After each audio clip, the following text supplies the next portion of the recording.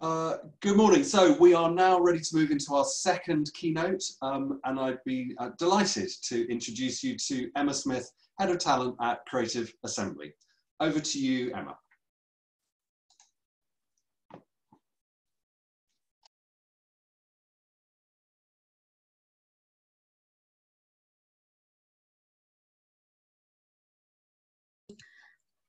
And every time I do it, I'm always going on to unmute. It is the thing of the time now, isn't it?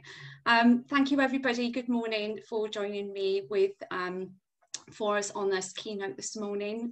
It's such a shame that I can't be with you in person, but this is an excellent option to be able to share this with you this morning. I've only got 15 minutes, so I'm going to try and make this as quick and succinct, but as brilliant as I possibly can. Because I am going to be talking about pretty much my favourite thing, which is the legacy project. So bear with me.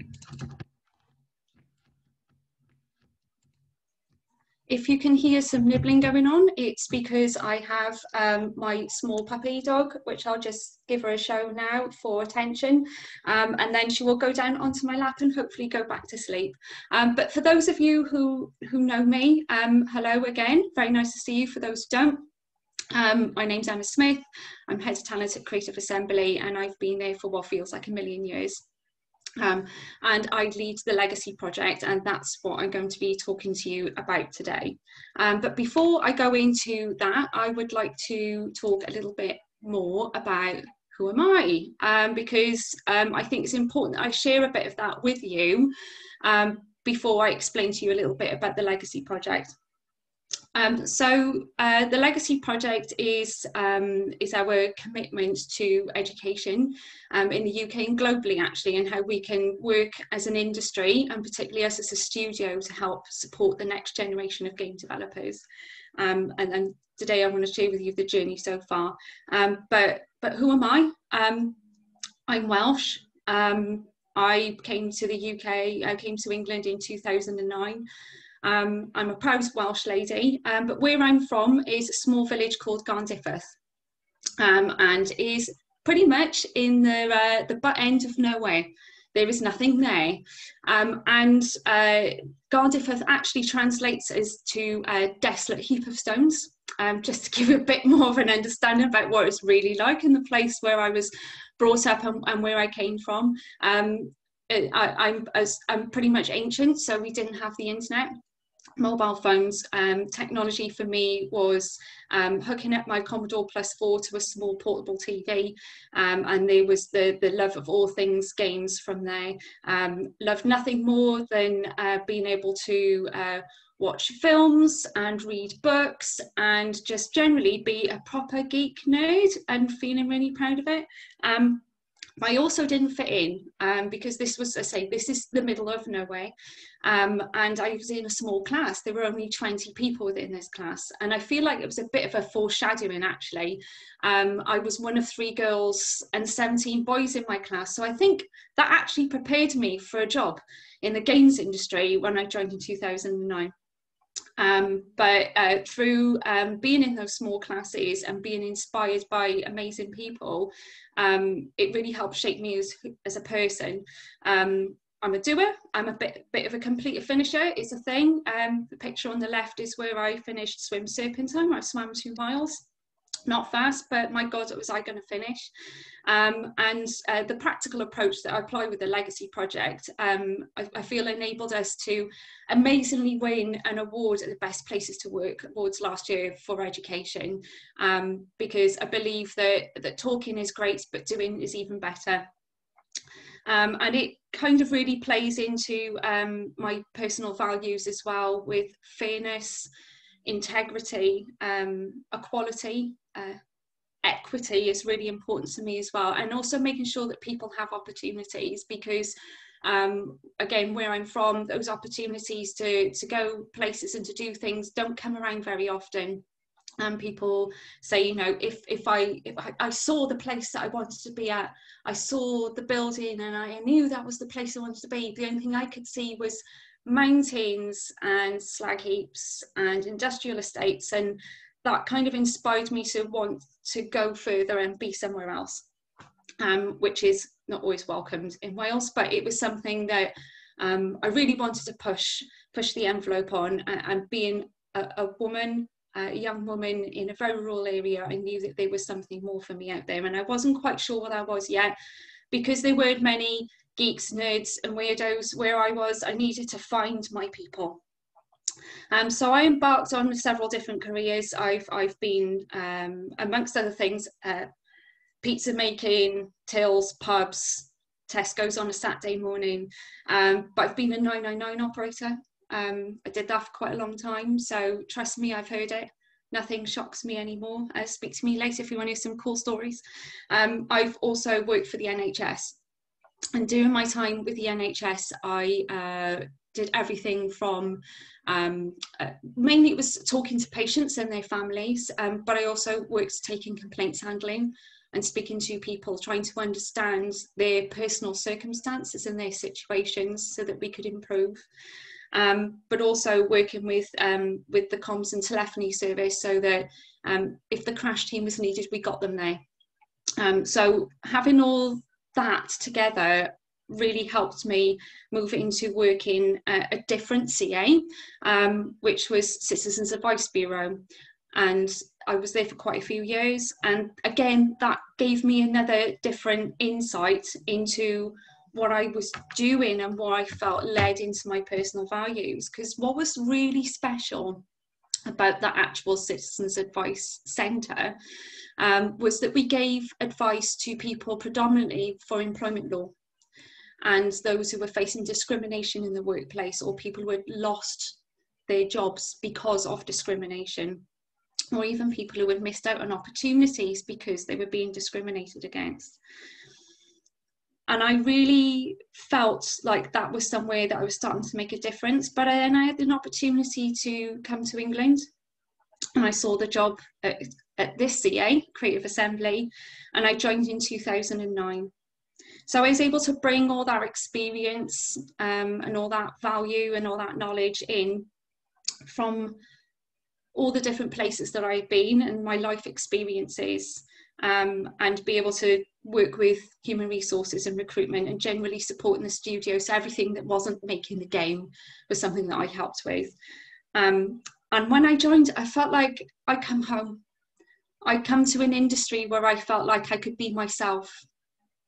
It was such a wonderful experience to be able to talk about games and comics and all things Wonder Woman. I confess, yes, I long to be Wonder Woman. However, it was really bizarre that I was only one of 5 women. I've been used to working in an environment where there were far more women than men, actually. And it made me think back to my childhood. And I just kept on thinking, where's the diversity at? Where are the people like me? Where are they? And it doesn't mean that the people we were working with weren't great. They are amazing. I love Creative Assembly. I love the people I work with. They're my de facto family. There are lots of displaced people from different countries and different areas within our industry, and us being able to come together and be these brilliant problem solvers using all our wonderful life experiences and creativity is great. But where were they? Where were all the different people? And around 2014, something shifted and something happened, and it's where our government and education made sure that there were opportunities for children to be able to learn, and the computer science GCSE came in.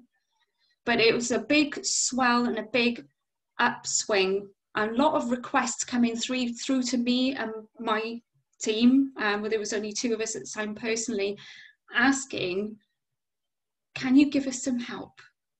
We'd like to be able to really make sure that we're teaching computer science and that the kids understand what they can do with it with games, because a lot of the students are asking, they want to have careers in games but they don't know what to do, or there might be some girls that are really great but they don't know how to apply this. But we also had the parents asking, but we also had the whole studio saying, well, I can go out, I can help. My friend is asking if I can go into a school. All these different people wanted different things, and there was a lot of noise and it became a big swirl.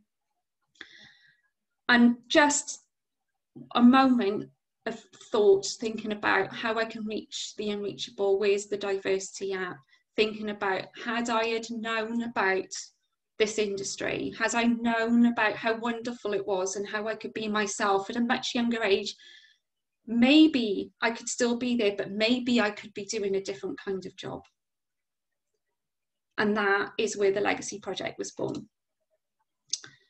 This is where us as a studio can come together and where we can truly, really try and make a difference. We've been able to get a fantastic amount of support from senior leadership within the studio to be able to deliver the Legacy Project and all the things that it is. So all the requests that we were coming through could be really boiled down to people in education asking for support, and that's everything from us running a very hungry caterpillar session with 3-year-olds using a caterpillar so that they can try and tell the story and mould the different pieces of fruit out of Play-Doh and drawing pictures and think about how they can make the caterpillar move around the room. And then the parents understand that that's actually what programming is, all the way through to speaking to postgraduates or people in other industries that are looking to understand what skills and experience they can have to transfer. But also our wonderful developers and people within the studio, they've been able to get some training and to be able to have time off schedule to go out and share their expertise and knowledge and reignite their passion. They're our CI ambassadors. We've got more than 100 in the studio now, and they do everything from just reaching out to someone doing a small blog all the way through to talks at GDC. We've done a lot more stuff online with Intergames. We're keen to continue to support Digital Schoolhouse and everything else that's going on out there. But they're really passionate, and it's something to behold when you see them coming back and they feel really empowered, and their creativity is just reborn again. And we also collaborate and support charities as well. The studio, we work really hard and listen to the charities that approach us and ask for our help and support. A lot of them understand that gamers and our industry are really passionate, and we're really amazing problem solvers. So every year we ask the studio to choose which charity they would like to support for the year, and then we go both feet in. And if we can do, we will try and help that charity collaborate with key university partnerships that we have as well. So everybody comes along for the journey. But having those key pillars is not rocket science. I'm sure most people have elements of that within their organisation. But the thing that some of us could probably take away from all of this and be able to put back into our own studios or into our own initiatives is having that heart and authenticity. When you can see someone that's driving a project like this really cares about it, the fire will never go out. You really need to understand and know that this is something that I genuinely really love and care about. And if you have the people who love and care about it within your own organisations, just take the brakes off and let them do it, because they will take your organisation further forward than you could ever possibly imagine, because they genuinely have it in their heart.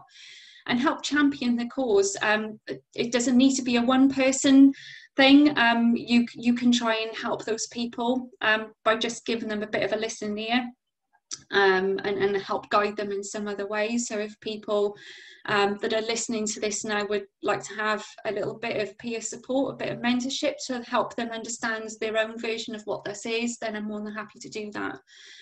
But bring people along with you on the journey, whether that's your senior leadership team, whether that's people in your HR department, or just a few of you that are within your own studio that you would like to do that.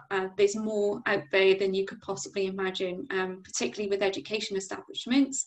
I love working with education. I learn so much more from them and their perspective than you could imagine. So when you bring people on the journey, that journey actually quite a lot of the time is about listening and understanding. And share your successes. So many of us within our industry are doing amazing things, like truly amazing things. We aren't talking to each other, so we should be talking to each other. And if we all talk to each other, imagine what could happen. You could change everything. We could change everything. We're phenomenal problem solvers. So I say this, and it's a bit of a kind of call to arms, but we could actually change the world. We could change the world of games development, and we could change so many different things for children and people from underrepresented areas. If anybody who watched the series High Score on Netflix recently, there were some comments that came from developers on there that really struck a chord with me, saying that they felt that when they started playing a game, they were starting in the same place as everybody else. It didn't matter the colour of their skin, their sexuality, their gender. It didn't matter how tall they were or how strong they were. We all start from the same place. It's that equality, it's that fairness, that opportunity that we want to be able to bring through with the next generation of game developers if they have the same opportunities as everybody else. Imagine what our industry will be like in the next 5, 10, 15 years. So now's the time for us to all talk to each other, speak to industry, speak to education, recognise what we all want, because we all want the same thing.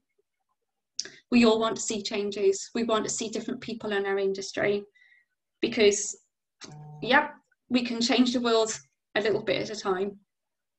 Thank you very much for listening. I hope that was helpful, and hope you really enjoy the next panel. It's fantastic. So thank you again very much, and I hope to speak to some of you later. Thank you so much, Emma, for an inspirational talk. Please do go and have a look at that project. It does amazing things. And I think there's whenever I listen to Emma talk, she always shares, I always learn new things, as I'm sure we will from this next session. So we are about to break into our 2 different strands. We have, let me just share my screen. Hold on a sec. In this strand, we have breaking the glass door.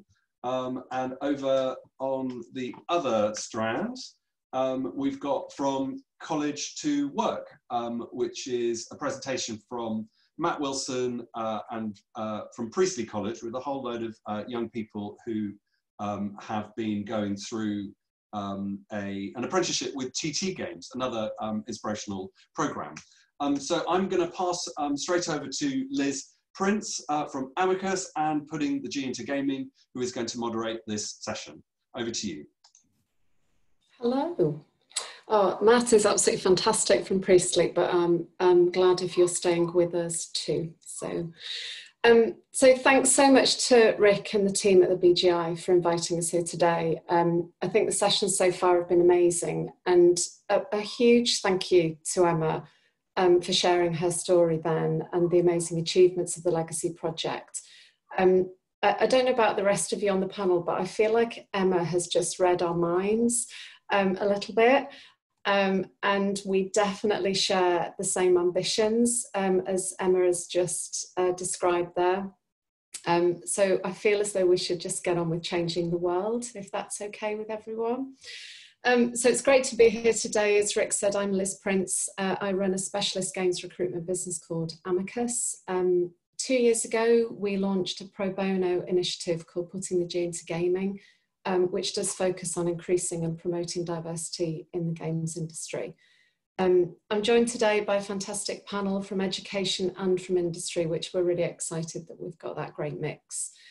I should say that our panel was originally called Breaking the Glass Door. It's now called Breaking the Glass Ceiling. So our Breaking the Glass Door was obviously a take on that glass ceiling. So just to kind of set some context, obviously breaking a glass ceiling, it's a metaphor for the invisible barrier that prevents some people from rising to senior positions. Subtle but damaging form of discrimination where you can't attain the opportunities that you see in front of you despite your suitability and your best efforts. So our glass door, we're going to focus on the invisible barriers that hold some people back from coming into the games industry. And with our panel, we're going to explore some of those barriers, perhaps whether COVID-19 has impacted on diversity in education and in the industry, and what ideas we have to break down those invisible barriers. Obviously, we've got the Discord channel, so if anyone does have questions, I'll really try to keep an eye on that, although it's really tricky to flick between the two. So I don't know if the chat is also in use. That would be super helpful as well. So over to our panel, if just for a couple of intros to make sure everyone knows who's here. Hatana, you're on my top left, if we can start with you. Sorry, I just unmute myself. Unmute, I know. 2020. Hi everyone. Hatana El-Jarn. I'm a senior lecturer at Leeds Trinity University. I have my background is actually interactive media. Used to be called multimedia. My first job was working for a games magazine. Well, they reviewed games, and so that was where I started my interest in games. And then after that, went into education and worked with, designed some games courses, and also worked with the other programs as well, interactive media. So that's me. Welcome. Harinder? Hi, I'm Harinder Sangha. I'm the Operations Director at Sumo Leamington. I've been in the industry for 12, 13 years. There certainly wasn't many people that look like me. And the shame is there still isn't enough people that look like me. Particularly in senior positions. So we need to do more of that, but we'll get onto that. I'm an accountant by profession, so I joined the industry not because I was a huge gamer, just because the opportunity came about. I would say I went to Sangha. I originally went to Sangha, and it was my practice interview because I wanted the job at BMW. Who knew? Who knew this was where I was supposed to be? I can tell you, the minute I walked into that dev studio, life changed as I knew it. That's for sure. And no regrets for staying. We've set up Sumo Leamington about last April, grown the team. We're a very, very diverse team. Lots of females. In fact, this time last year, I sat on a panel and I said there was just two of us, and we were 50-50. We were white middle-aged man and young brown female. That's still true in leadership.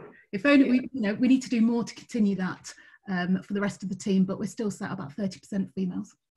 Amazing, thank you. Robin?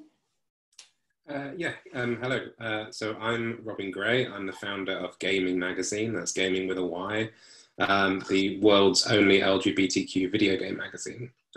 We launched in June of last year. Had an absolute stellar reception. We're now read by over 60,000 people per month worldwide. So that's amazing, and it's a great thing to support the LGBT community. Relatively new to the industry, as someone that's come from a media background, passionate gamer, and just stepped into the sort of video game media world and have plunged sort of headfirst into the actual industry side of things.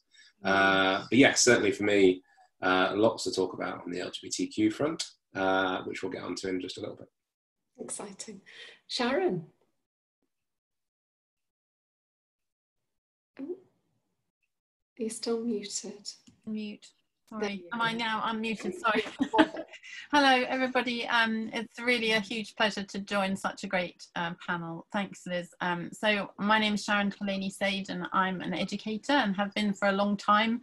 I work on a course teaching games, art and design at Norwich University of the Arts. And I also, like lots and lots of people, plummeted into games via a very indirect route. I was an educator in languages, and that was where I did my first degree. I did a second degree in creative writing, and I'm very interested in the university for games students becoming a place where literacy is very important. So I bang on about that an awful lot to students and to everybody I can possibly meet. So I'm also a great advocate of fairness, and I think that's something that we're going to talk a lot about in our panel. But injustice and unfairness, particularly affecting women. So I'm an advocate of equality and inclusiveness in every environment, whether that be in education or in the industry sector. So that's me. Yes. Amazing. Great panel. Thank you so much for joining today. So In terms of our Glassdoor then, so what are your views or experience of the barriers that exist to create that Glassdoor to the industry? I don't mind where we start. Sharon? So I think I'd like to start by just saying, you know, very directly, which was what somebody said in the opening session, that you need to address things very directly. And one of the things I think we need to address is assumptions about fairness and where fairness stops. And I think it's clear to me that unfairness begins right at the very beginning of an educational cycle. And it doesn't start at university, but it's in university too. People assume, I think, a lot that universities are terribly fair places in which, you know, everybody has an equal chance, and particularly in terms of gender, you know, that there is equal representation on games courses. And we found some statistics from HESA, which is the Higher Educational Statistics Agency, from 2017-18, showed that that research showed that 11% of students on games-related courses were female, and that increased in 2018-19 to only 14%. So, you know, thinking about the kind of underrepresentation of young women on university courses seems very important, because you cannot assume that, you know, everybody is starting from an even playing field. Young women are in the minority, and then they go on to be the minority in the games sector in employment. But this starts very far back. And very interestingly, Jake Hapgood's session with students, graduates and non-graduates, had a young woman called Emma Rogers, who's just joined an internship at Sumo. And Emma was encouraged at school to follow an art and design path, and did a degree in fashion. And finally then discovered that actually what she wanted to do was to join a games company and to become a, you know, possibly a programmer in the future. And that kind of connection wasn't made for her through her education. She's done a degree in fashion, which will give her lots and lots of really interesting insights that are different and useful for the games industry, but she wasn't encouraged. And, you know, that sort of unfair kind of, you know, emphasis, young women don't do hard tech subjects which join with art and design at school, and that is a continuing problem, I think. So I think unfairness comes from a very long way back, you know, and assumptions about what people should and can do, you know, begin very far before university, but then are continued into university and then into the industry, because it's like a sort of war of attrition, if you like. Young women just don't get the chances. And I feel very strongly that that's the kind of unfairness that needs to be revealed properly and discussed really openly. Yeah, great. Yeah. I agree with that, actually, because it's, you know, I still find it shocking that, you know, girls as young as 10 are still almost discouraged from STEM, any STEM studies. You know, it's something close to my heart. I've got a 10-year-old daughter who, you know, right now she'll say, I want to be a scientist, you know, and what can we do to make sure, myself and my husband, to ensure that she always keeps that, you know, and she's not kind of pushed into a certain area. And I think luckily the school that she is in, and hopefully this becomes more apparent for a lot of schools, if they've actually done some research, and they've found that a lot of girls in year 6, which is where she was, so just before they go to high school, are not performing as high in maths. And what can they do? What can they do as a school to help encourage that? So what they're trying to do from year 5 is having some female role models that are using that within the workplace to stand up to talk to them, to try and say, actually, you know, this is, you know, it's okay. We can do this. We've got this. We are just as good as the boys, if not better in some ways, you know, so just making sure that that's the case. And I think that's what it needs to be, really. And it is as young as that, and even down at really young ages, is, you know, even still to this, the toys that they get as toddlers, they're still boys and girls, and that's, we don't need to have that. It should be. Harinder, wasn't there some stats that came out of Digital Schoolhouse, which is the one of the UK initiatives around teaching computing and so on in school, in very early schools actually, that the girls were doing better than the boys at primary age. And it was the gap that sort of formed after that. So around that, you know, pre-GCSE type choices, that sort of thing, that where girls seem to drop out of those pipelines, and maybe their interest, or I was worried about peer group pressure. And Hatana, I was going to come to you about the kind of cultural and maybe parental pressure as well that comes into choices and how girls progress. Luckily, my parents weren't. So I think maybe because I was a fourth child, my older siblings went into science, and you know, they did the sort of yeah, sort of, you know, the more sort of accepted, culturally accepted courses, which are sort of engineering, medicine, and those are the jobs that you're going to, you know, make a good living from, and then look after the bigger family. And then I was a fourth child, and so when I said I want to do art, and they all just sort of looked at me in rolling eyes. And I think I had support of my older siblings, which made a difference. And so it didn't really matter by then, being the fourth child, what I did.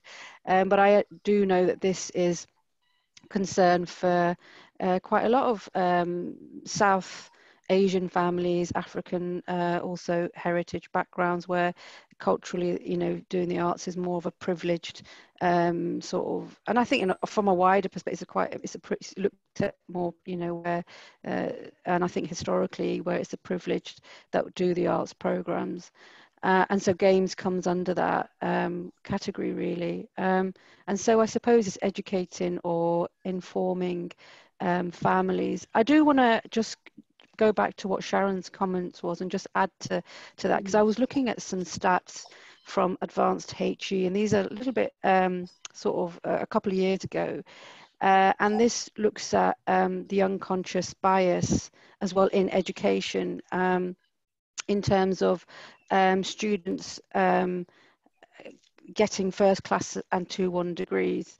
And so following on from female, the BAME, there was a 15% gap in students, and I think this percentage may be the same or even higher now, in actually qualifying for 2-1s and firsts. And this is obviously is a whole host of reasons. It's quite complex, but some of it might include sort of backgrounds and understanding you know, students' backgrounds and families and cultures and things like that, which aren't really understood possibly in academics. But this causes, you know, the implications of this are quite serious in terms of this impacts, you know, students going on further. So, okay, student might not get a 2-1 or first from a BAME background, but then they lose out on graduate opportunities that will only are there for students with higher degrees, for example. Then that's implicated in getting the jobs, and that could, you know, and then obviously going into higher senior positions and sort of having a step back, really. Also less likely to go on to academia because of the bad experience that they've had. And so there are, I mean, I like the word unconscious bias, because I think it's something that sort of touches on what Sharon was talking about, where it's not an overt thing where, you know, would go, oh no, girl, boy, no, black, white, you know, it's not like, it's actually deeper than that, and it has and it's multifaceted or complex. I'll give somebody else a chance to Robin? Can I just say one more thing? Oh, of course. I know I've already spoken. I'm sorry, Robin, to interrupt. But I do want to just readdress that, because I also wanted to say that people's assumptions about education and those who are involved in delivering education also assume that there is a kind of large, you know, equal pool of people from whom to draw. And, you know, Hatana and I are, you know, a little bit strange because we aren't the norm for games related courses. You know, we are a very small minority of women who are, and particularly, you know, intersectional women who are delivering teaching on university courses. There just are there. I'm very lucky because I work with one other woman on the courses that are delivered at Norwich, but that's really a very unusual experience. So, you know, this unfairness and lack of representation comes through universities as well as previous education. So it's just one of those assumptions I think we need to question, that, you know, university education is not just a fair playing field for students, but it's also not very fair for women involved in education as deliverers of education and educators. Sorry. No, it's really interesting to hear. I think it's something that when you're in the industry and kind of past university, and frankly my only experience of uni is being at uni, it's not anything to do with course design or, you know, seeing behind the curtain, as it were. Robin, any thoughts on our barriers? Yeah, I think one of the barriers, and I think it's something that we can talk about more, obviously this is always scratching the surface of things, but I think one of the barriers that always, as somebody from the outside looking in perhaps, is while acknowledging I think the industry has a lot of these issues that we've just been talking about, I think the industry doesn't go as far as it needs to do in promoting its positive side. I think there are so many good examples of demonstrable diversity initiatives. The one I always lean into is the Studio Mediatonic, who since I know them, since we started covering them with gaming, we actually reported on them doing their Pride event in June of last year. When I spoke to the people there, they'd been doing Pride events internally for the last 5 years. And this was the first year that they actually, I really had to twist their arm to actually talk about it publicly. Mm.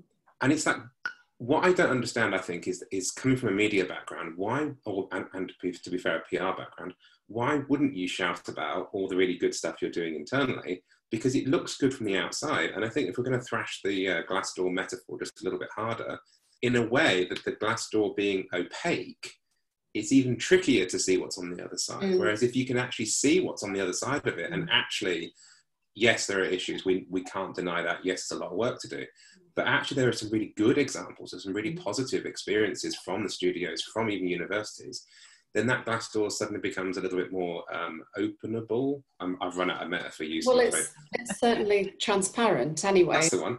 In terms of people can then make their choice based on what they can see rather than what they may think is that. There's so many really positive examples, and I think there's a role somewhere for an education style pathway that brings people all the way through school and college, university to actually then hold up. And it was interesting what Emma touched on earlier in her keynote around kind of a studio outreach projects whereby they can hold up those examples and say, hey, girls who want to come into games, look at all these girls we have in games, look at all these amazing sort of things that they're doing. You sort of trans people that are coming through that enjoy your games but have hardly ever seen yourself portrayed in games. Well, now we've got a game that's just come out a couple of weeks ago that's a AAA standard game with a trans protagonist. And so I think all of these things put together, there's a role somewhere for someone to sort of coordinate all of this positivity and really turn it into something really empowering.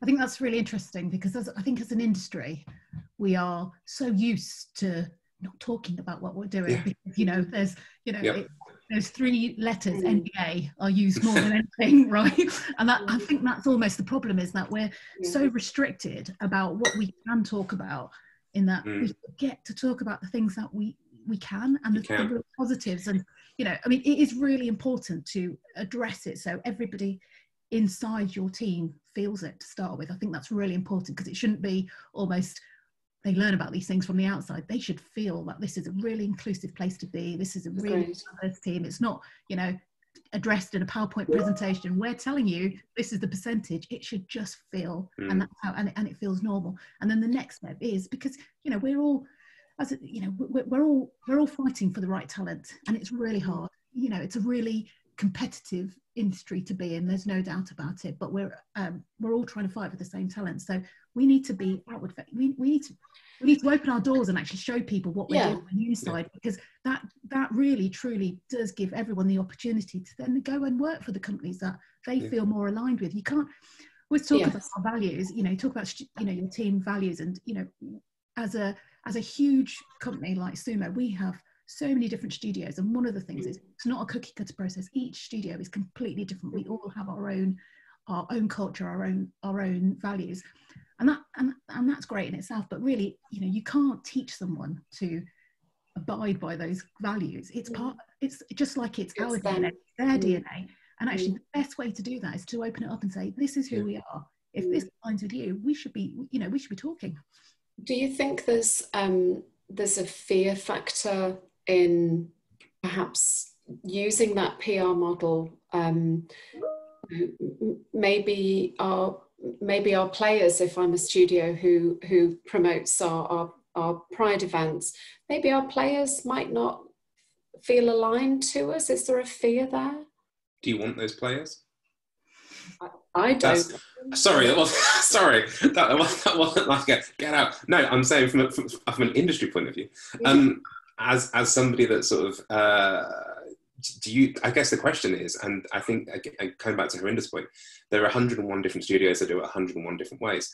But I think deep down the industry has to ask itself, if you have a problem, or if players have a problem with a diversity initiative, do you really want those players playing your games? I think as someone from the outside, again, looking inwards, and somebody who writes about this a lot, for me, I think I'm seeing it start already. I think it's going to grow, but I feel like the player base, a discerning player base, not only will play the games they want to play, but they will also start to look at games in a way of fair trade food, in a sense of taking judgments on how these games are made. And if they know they've come from a studio that has appalling records on diversity or appalling records on handling some of its player base in some of the open world or some of the online player sort of spaces, that they might start to see this, and of course crunch, they'll vote with their feet. And I think that's probably, I mean, Harinder, I know sort of the accountancy background, but I think it will come down to a point where you will make money from diverse games. It's been proven. The Last of Us 2 that came out early this summer, best-selling PlayStation exclusive ever, led by an LGBTQ female. That's just there, and that's now a fact. I do think that the argument about diversity doesn't sell games, that has long gone. And I think good. And I think, yes, absolutely. And I apologise, Liz, for jumping on that. But the player base, do you want the players, those kind of players, let's say? Robin, it's the same with attraction in terms of recruitment. You know, everybody has a choice. And to Harinder's point about, you know, do I want to work at X studio, and frankly, it's the other way around. You know, do I want that individual if they don't align with our values and our decisions that we're making about our game and the players that we're looking for? But all of this takes leadership, right? I think that's probably the foundation of all of this. Just moving our conversation on then, I think we've identified some really interesting barriers all the way back from really early education through to course design, curriculum design, who's involved and coming into industry. Bringing it bang up to date with COVID, are there any positives that we can take from what we've all experienced in the last 6 months that will have maybe a positive impact on diversity for our industry or education? Hatana, any views? I think I think it definitely has had some positive impact in terms of accessibility. I think, you know, especially going online, where quite a few, an organisation that I work for, Southern GFX, they've taken all their training 3D modelling online. And that means that it's, you know, a wider set of people able to access it. And that's, and I think that's obviously makes it a bit more inclusive. I also think that, you know, regards to mental health, sometimes going into a space where you might feel, you might have anxiety, you might feel that, you know, going out into the real world, speaking to people, maybe sharing your portfolio work, a panel meeting, for example, might be quite difficult in terms of the real world, where I think that there has been good examples and evidence to suggest that actually it's you know, a space online where it takes away those barriers, and I think that's a good thing for both. And I think I'll pass it on to Sharon. Actually, she had some stats about women, so I don't want to steal your yeah. So I'll pass it to you. No, not at all. I mean, I've got very ambivalent feelings, if I'm really honest. I think that I agree with you to a certain extent, Hatana. I think that some students do find it less intimidating, and possibly young women might find it easier to speak up in an online teaching environment, for example. But I think I probably belong to a generation of women who still, you know, are very wedded to the ideas that have come right through, you know, the history of suffragettes and women, you know, making their way into the workplace, you know, which is something that, you know, and out of the domestic sphere. And I think that, you know, women have struggled very hard to get out of the domestic sphere and into the world. And that if they are being kind of, you know, corralled and cornered into that domestic sphere again and not being allowed out of it by circumstances beyond everybody's control, I think that will be a tragedy. And we'll lose a human kind of, you know, context for women to not be at home, but be in the world and have power in that world, you know, on much more of an equal basis. So I do have very ambivalent feelings about it. I have heard anecdotal evidence that says that young women are doing better at interview, for example, for job roles online. And I know, you know, from some of my students and graduates, they have gone into roles, you know, they've been onboarded really efficiently and cleverly by companies who've brought them into their workforce online, and that's where they're starting their careers. So there are pros and cons, as I think, you know, everybody has been agreeing, and you have to just try to make the best of each thing without turning this into a sort of false binary of it's a good thing or it's a bad thing. I think, you know, there are good things about it and there are very difficult things about it. And we can't kind of make uniform judgments about that. Yeah. Harinder, yeah. From a recruitment point of view, we've doubled our team in Sumo Leamington since lockdown, and I've found the interview just really interesting. And it's the, I mean, Liz, you'll probably have seen this as well. It's the candidate experience. I feel it's you're getting to the candidate you'd see maybe at the second interview or third interview. I think they're more relaxed because you're taking away that whole anxiety of, right, where am I going? Should I go the night before? Should I do? What should I wear? Should I be dressy? Should I not be dressy? What, you know, kind of, so all these little things that kind of that sit in the back of your mind when you go for an interview, it's taken a lot of that away, and it's actually been really refreshing, I think. And we, you know, the way we interview is very informal, and it is more about, rather than I'm going to catch you out with these interview questions, it's an informal chat, right? Because that's how it should always feel. It should feel like, does this person feel like they could be part of our team, and do we, you know, do they feel that, you know, it's a two-way thing always, right? It's as much us selling ourselves to them as the other way around as well. So, you know, it just seems to flow really well. But I do understand what you're saying as well, Sharon, in the fact that we have fought hard to get to where we are, and I mean, my husband works in the NHS, so, and I barely ever cook before this, and I've cooked more than I ever have in my life, I can tell you. so that's been challenging, and you know, when we've had the kids at home and it's been homeschooling, it's been really, really challenging for all of us. And the mental health side of it, we've definitely seen two different sides within the studio as well, in that some people love it. I'm pretty sure we'll never see another engineer back in the studio, I'm going to be honest, right? But from other people, they need that interaction. And I think even if it was just one day a week where you have that, where you're in the studio and you're collaborating and you're seeing people, and I've done that. I went into the studio last week and there was 3 of us, and it just feels really nice. It feels it feels normal, and just walking away, and then it gets you, it kind of puts you back to where you need to be, and it's okay. But it's not a case of, I think, just us all moving to just doing this 100% at home. I feel like the answer is sort of somewhere as a hybrid model in the middle of all of that.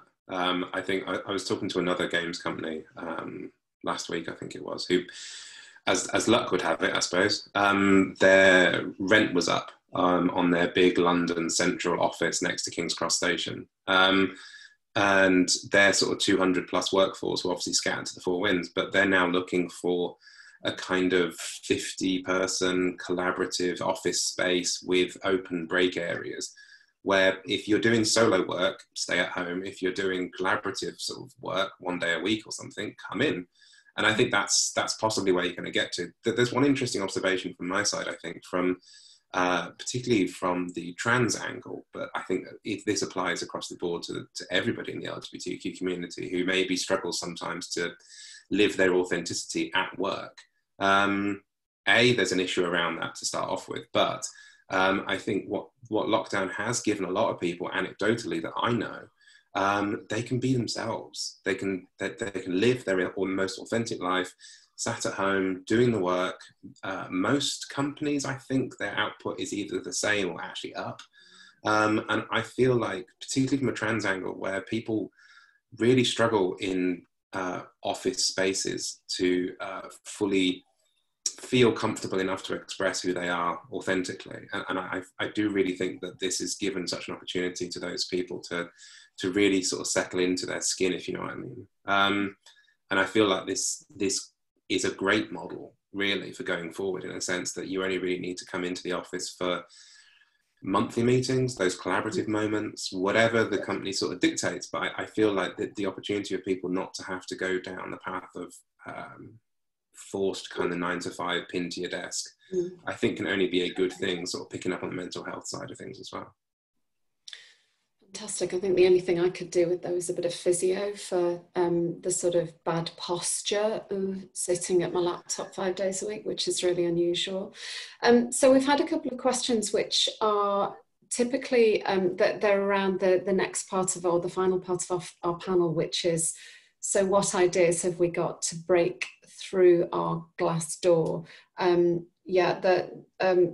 There's one question that says, as an educator who tries to do all I can to improve diversity entering the sector, is there one key action the panel could recommend I take back to my department to action? What are the mechanisms that panelists would like to see implemented to ensure that progress in recent years continues? So it's all about our last question. So who wants to start us off on what are these actions we're taking? Sharon? I think, yes, sorry, unmute. Yes, no, I'm unmuted, sorry. I think, yes, as an educator, I think that we are going to be moving into, as Robin describes, you know, in education, we're also going to be in blended territory. We're going to be hybridizing what we do, but, you know, perforce, there's no other way around it. And I think that within that, I think curriculum design, which you mentioned, Liz, at the beginning, I think curriculum design is extremely important, and inclusive curriculum design is a simple thing to impose on a course. And if you really start thinking about including everyone in the curriculum design, all the voices you can possibly include, and also thinking about your audience in terms of your students, you know, what is your audience and how can you educate a largely male audience about inclusivity and why that might be important for them to take with them into their future careers. It's not, you know, this isn't just a problem for those people knocking on the glass door. It's actually a problem for those already beyond it and those who are going to go into the industry. So I think I would say really look at curriculum design and how you can make that very inclusive is a simple step. You know, you can change the units that you're teaching in order to make them more inclusive.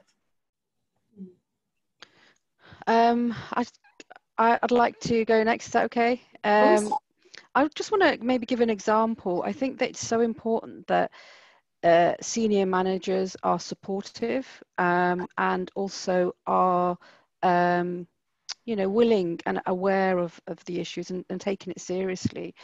I went to my old place where I used to work. I went to, and this is an education environment, I went to the director, so above my manager, and asked him whether I'd be able, when I went to basically went to Oldham to speak to some young girls from South Asian backgrounds about the creative industry and also going into the creative industry, and quite a lot of the girls were interested. After this sort of session, I went back to the director and said, could we put on something, maybe a HNC in the evening for these young girls that came to this call, you know, session and maybe, you know, offer a qualification for them, and we could do it part-time. I also did some work at the seminary, and there's a lot of background to it, but I'm just sort of going through it briefly because I don't want to take up too much time.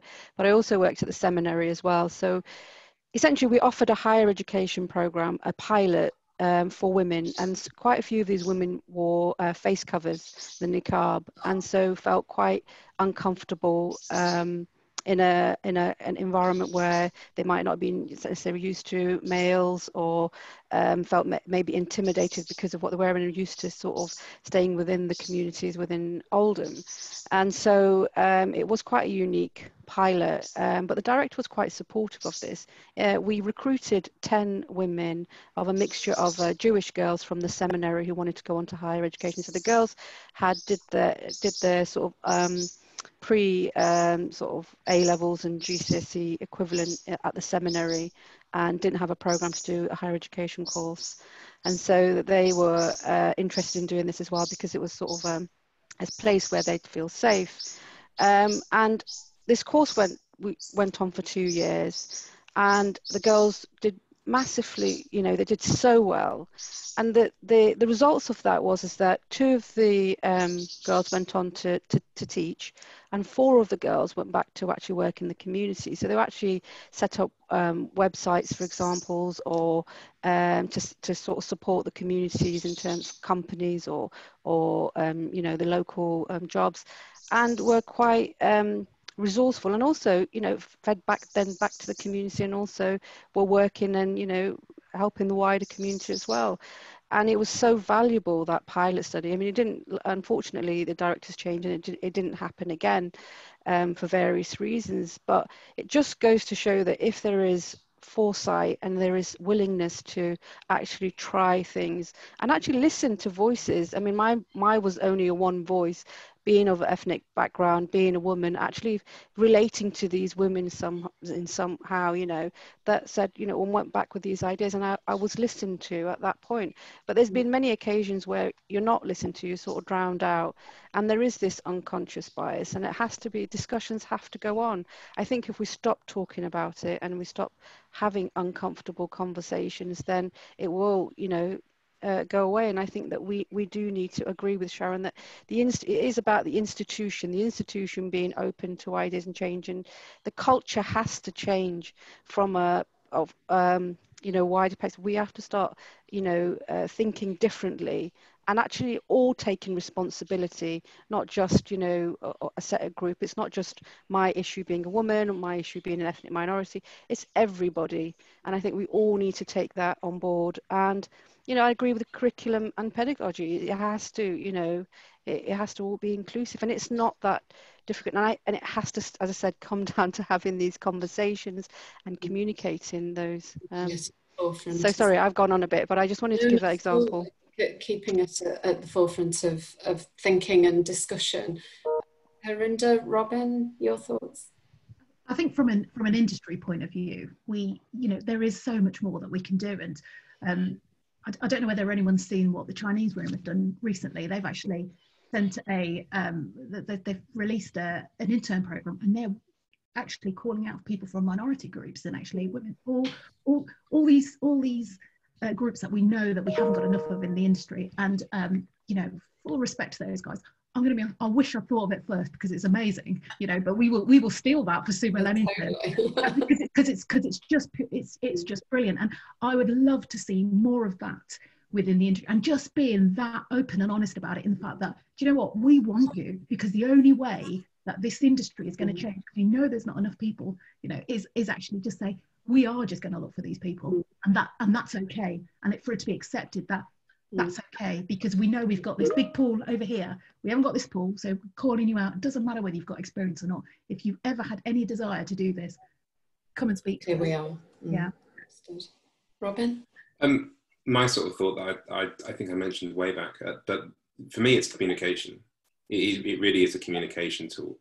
And I think it's something that pulls together both education, it pulls together industry, it pulls together various authorities, various industry bodies, etc. And I really feel that there has to be some sort of central space where people who want to get onto the pathway to employment in the games industry have a tool that not only walks them through that, but also demonstrates along the way how incredibly diverse the industry is becoming.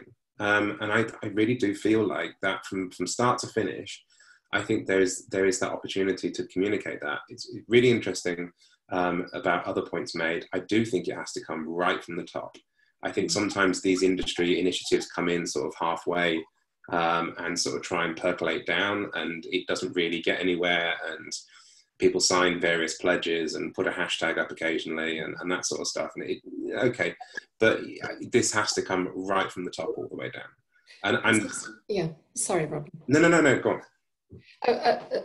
That's my biggest concern always about diversity, is that it has to be senior leadership led, yeah, authentic. Yeah, it feels like it starts in HR. And yeah. it sort of it butts into the company and comes sort of halfway down at kind of like senior HR manager level. But unless this is actually fully embraced by the people at the top, both in terms of education institutions and also at the industry, and let's be honest, central government, that if it's not coming down through all of those pathways, then it isn't going to make any real change. And it's fascinating and it's brilliant to see. And again, it comes back to what I was saying about good news coming from studios that don't get shouted about. And it's great that Chinese Room's doing that internship. It's fantastic. There are so many groups that are out there. And I think there's possibly from the communication side of things, I missed out all these groups: G into Gaming, Gaming Games, POC Play, Outing Games, Outmaking Games is my own organisation. I forgot my name. And I think there's so many different, they have a role to sort of to be used to go and sort of demonstrate where all the sort of the diversities is in the industry. And I think there's a huge communication piece that's missing. And I think it's commitment from the top. And I think it's just celebrating the wins that we actually do have. Obviously we got together to talk about our thinking yesterday, and I wrote just a couple of sentences to try to summarise where I felt that we all got to. So it's okay to finish on that. COVID-19, obviously, and the Black Lives Matter movement have created such real global demand for greater inclusion. And it feels like there's a real desire not to return to the old normal. It's created this huge opportunity to learn lessons from 2020 and to build more inclusive environments. I think we've all felt that over the last few years in the games industry and hopefully in education, we have seen an increase in the promises being made around inclusivity and diversity, and there is some great work being done. But what's being called for now, more than ever, are those comprehensive top-down solutions and actions across the whole pipeline, from education to industry and the communication of all these great things. And I think never before have we needed inclusive leadership more, to take the sorts of ideas that we've been talking about today and the things that Emma's outlined to us in her project, things that you've just spoken about, the Chinese Room, and to bring them to life, to kind of give us a real change in this post-COVID-19 world. I think, Harinder, there is an individual question for you, which isn't necessarily related to exactly what we've talked about today, so it might just be useful for you to have a quick look at the Discord on that. But unless there's anything else we wanted to share with the team, that was us for today. Wonderful, thank you so much. That was a really fascinating, insightful, loads of kind of meaty examples of things to do and problems to tackle. And I mean, absolutely gets BGI's support every time. And I hope that all of those watching will be able to take some of those away and start to make changes in their own organisations. Right, we're going to break for lunch for 45 minutes. So we're coming back at 1:30, and I'm just going to give you a sneak preview of what we're going to be looking at. There's two streams. One will be looking at bridging the skills gap, moderated by Chris Dream from GamesIndustry.biz, and we'll also have a session that I'm running with two people who control the finances and funding for games courses in two different universities. talking to someone who brings talent into one of the largest studios in the UK. And we're going to be looking at the economics of games development and the economics of games education. So I wish you all a lovely lunch, and we'll see you a little bit later. Thanks again to our panelists. Thank you, everyone. Thanks so much.